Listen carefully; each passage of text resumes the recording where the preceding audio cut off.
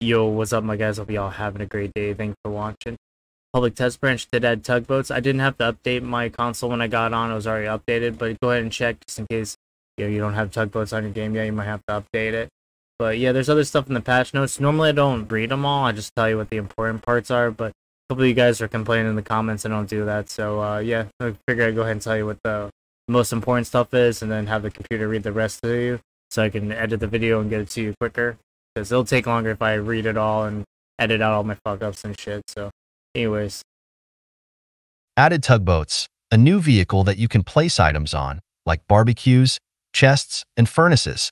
The tugboat behaves much like the rowboat or ℓ𝕦𝕤𝕤𝕤, but they cannot be purchased from the fishing village and must be acquired from the harbors. Map pings, equip your binoculars, and add up to 5 in-game markers that your whole team can see if you are the team leader. These markers will also appear on your compass. Gameplay weapon inspection gesture enabled for crossbow and spear gun. Players can no longer see through water in third-person mode in ℂ𝕦𝕤𝕤𝕤. UI map button. UI no longer persists to other tabs after closing the map with the legend opened. Hidden map controls on the death screen no longer appear after looking at a respawn point. Deleting an old marker will no longer snap the map focus to the next most recently placed. The death screen map no longer moves erratically when zoomed in. Map markers no longer snap outside map bounds. Sleeping bag markers now scale according to the player's zoom level on the death screen. Zoom and slash-out speed is now consistent and ties to console frame rate. UX now has feedback when holding square/X to delete map markers. UI for players submerged underwater now shows in HUD when submerged by crouching.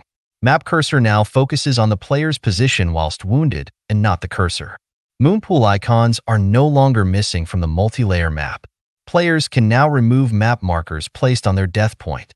Binoculars view no longer persists when being picked up from the ground. Monument's occasional white flickering no longer occurs when watching someone play Chippy.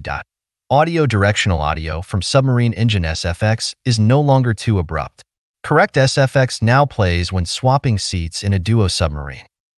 Anyways, that's the patch notes. Make sure to subscribe and hit the bell so you can stay up to date with Rust content, and I hope you all have a good one. Deuces.